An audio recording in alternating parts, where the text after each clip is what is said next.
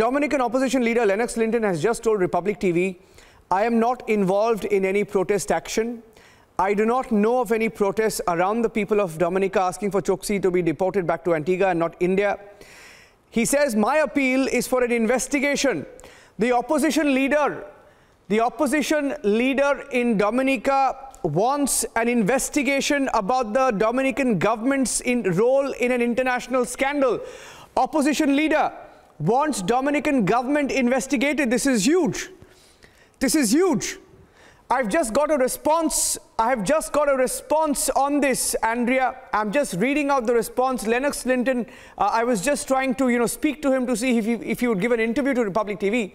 And he has just told me that he wants an investigation of the involvement of the government of Dominica in an international scandal,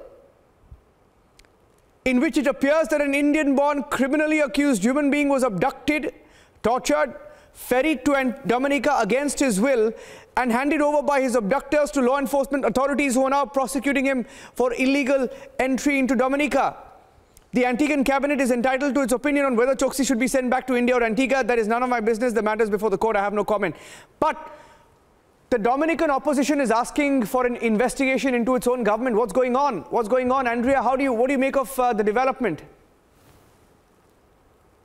To be very honest with you, I don't find it surprising because the opposition leader generally calls for investigations into matters which he deems to be suspect. He has been a big advocate for transparency and freedom of speech and information in Dominica. Therefore, it's really no surprise he's calling for an investigation into this particular matter. As we've said before, the circumstances surrounding Mr. Choksi's arrival here and even his current state are circumstances that lead to concern among the media and, of course, the wider Dominican public. As Mr. Choksi's lawyer had said yesterday, he has bruises on his body and he does not feel safe in police custody here in Dominica, and he's willing to pay for his own security detail while he's here. So that shows you that there is something going on that, as the opposition leader says, needs to be investigated. And that's another thing, I guess, as regards the protest. They want a higher level of transparency as to what exactly is going on in this matter. It is one of great national and international interest because it involves a foreign national. Therefore, we will get foreign media involved, and